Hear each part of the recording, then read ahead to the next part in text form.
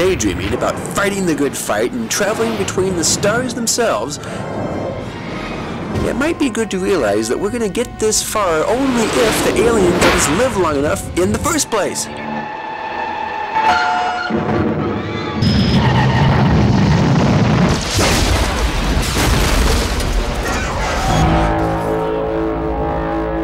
And what is the standing order for humans from your imperious leader? Extermination.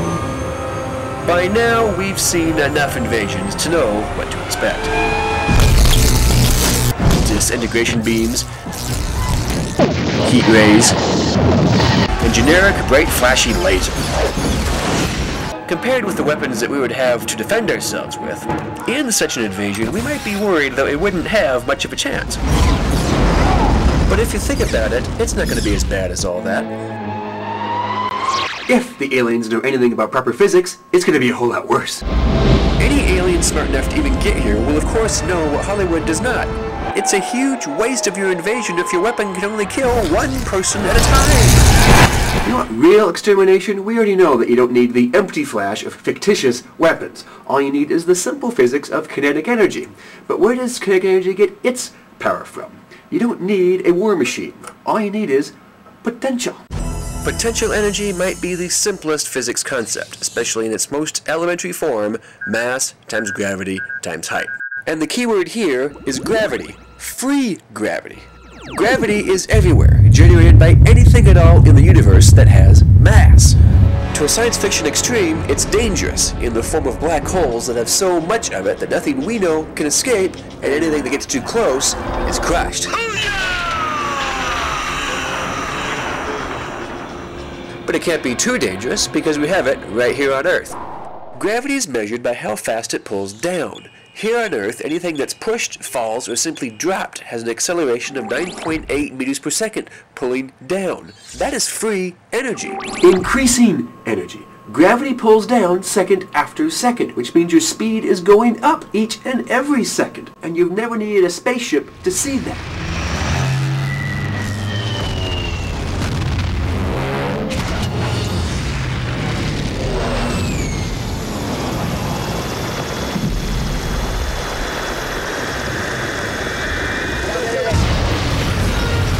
We certainly know how to borrow the free energy of gravity for our own war-making. But what about the wars of outer space? If you have a spaceship, why bother leaving it? Just stay in orbit and blast the planet from above. After all, by pulling down, gravity's on your side, certainly speeding up the entire invasion process. 30% of the planetary crust destroyed on opening volley. But even then, we're still stuck with the same derivative weapons. How do you conquer the most planet in the least time? You need time, Picard of the Enterprise. We will save you time. We will eradicate the human infestation. What is the ultimate weapon of mass destruction? Disintegration? Too slow. Heat rays? Too corny. War machines? Too fragile. Lasers? Too random. Gravity's free, remember? Get in your spaceship, fly into space, find the biggest rock you can, get way above the Earth, and just drop it! Remember, gravity is a continuous pull, increasing your speed towards the planet second after second, a fact intimately obvious to any alien above the planet with a mind for extermination. Now they'll have their laser energy, their plasma energy, but what they're really going to notice is how many physics equations have nothing more complicated than simple mass. Be it even a simple asteroid, it has its own energy. Mass times gravity times height is potential energy. It's totally free and quite deadly. Why would something so simplistically banal be superior to the $14 billion killer death ray? Well, for one thing, it's certainly cheaper. But what, if anything, could stop it? Think about it in terms of the laws of motion. Suppose a big rock is coming right at us. What are we going to do? Blast it? The conservation of mass. Instead of one asteroid, now you have 5,000. And they're still coming. And then there's Newton. A moving object stays moving. And it doesn't matter if it's in one piece or 500. It's still coming. So go ahead, blast that asteroid. All you're going to do is give it more targets.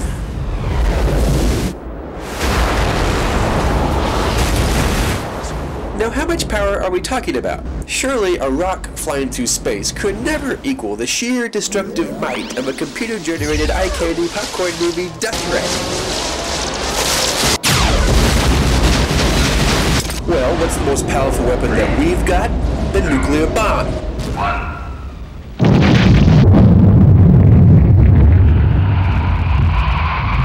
The formula for the nuclear bomb isn't all that complicated. It's just E is equal to mc squared. That's mass times the speed of light squared. Now when you get right down to it, that's just mass times velocity. Similar to momentum, similar to kinetic energy. Except that the velocity is the ultimate velocity. The fastest speed possible in our universe. Now no one will ever be able to push a rock as fast as that, but they don't have to. Gravity is accelerating it each and every second. And even if our velocity is always thousands of times smaller, the rock can be as big as we want. Millions of times bigger. Same difference.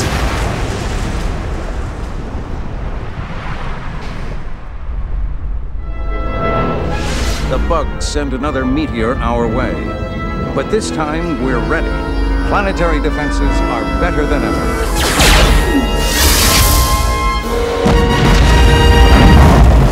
Now, gravity isn't meant to be scary. Used safely in a delicate balance, it keeps our starships in orbit and ourselves comfy on the planet. It's just prudent to realize what would happen if an enemy decided that they did not want to fight fair. They may not offer you a target. They can obliterate you from orbit. You will die, never having seen the faces of your killers. And here we have Hollywood to thank, yet again, for filling our heads full of scientific illiteracy. For despite the popcorn mush they've sold us, any alien invasion would most certainly be unfair. Physics is without emotion, without compassion, without bias. If it has any care at all about warfare, it says that the person who invents the unfair physics first wins. But we can play that game too. What is it you want us to do? Even if our Hollywood fairy tale of a heroic humanity in a victorious battle against implacable evil really is so much Hollywood flim-flam. Hey, what's going on? War! There's another war! When it comes to aliens, we still know exactly who we're dealing with. We always know what they're up to, and we always know what to do about it.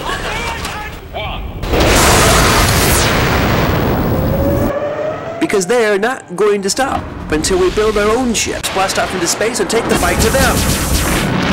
There we'll have our own unfair physics that we will have built with our own two hands.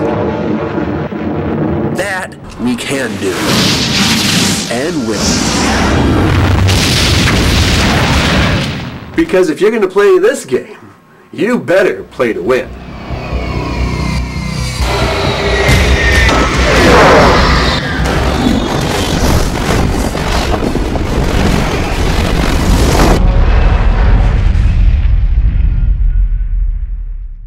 But gravity, let's see, lasers.